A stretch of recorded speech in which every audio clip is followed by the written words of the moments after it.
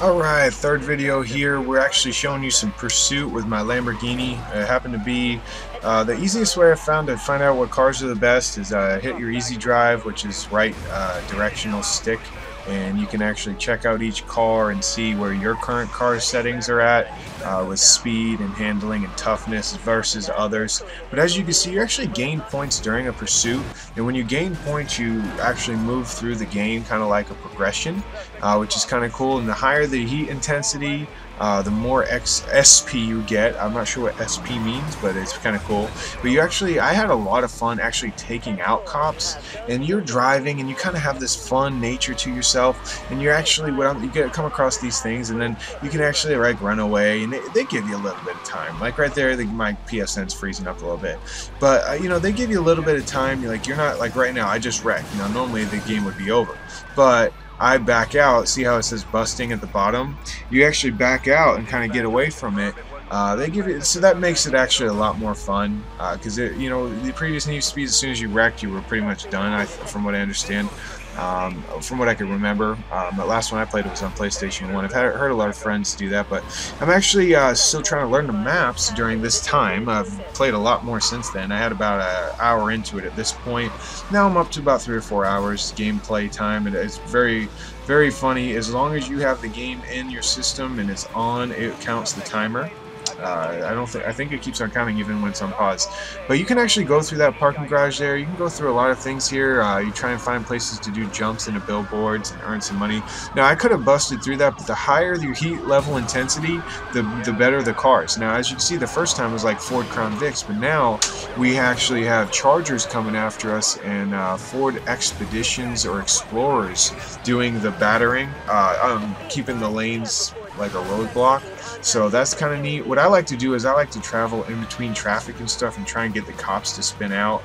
It's just fun. I mean, you can bang into them. As long as you're in that circle, you're getting tagged. They're looking for you, and then your heat intensity goes up to level 6. And the higher level, you can see my pursuit XP or SP is increasing with the level of the pursuit, with the level of the heat. The higher the heat, now you're actually going to probably see some SWAT trucks coming up here soon. But look at me, yes, I'm trying to practice on like looking back as I go forward, but I was supposed to be able to jump through that hoop, but I missed it. I'm trying to practice on looking back while I'm going forward so that way I can show you guys some stuff. But I'm very close to getting busted there, but this Lamborghini gets out quick. It's definitely one of the better cars in the game, and it helps. We're up to level 4 right now, so you're earning more SP. This is just a free roam. I'm still free roaming. Now, after every race that you race, like once you enter a race, you're racing through this, and the cops pretty much follow you on every race almost. See, there's the SUVs now. The cops follow you on every race. So part of racing the other player is actually avoiding the cops too, which is kind of nice because it kind of equalizes the game. Nobody really stays out front because the cops are after you, and it's a lot of fun. And once you get done with your race, they throw you back into this free roam right where you. I mean, there's no change. It's like you raced and it's still free roam. And now you see right there, that was kind of cool. You kind of evade the cops, and then you try. Now I've actually like hid before, and they actually miss you and stuff. It's kind of cool. Like if you go to the right place, or jump off on an exit. There's basically an interstate all the way around. It's a lot of fun.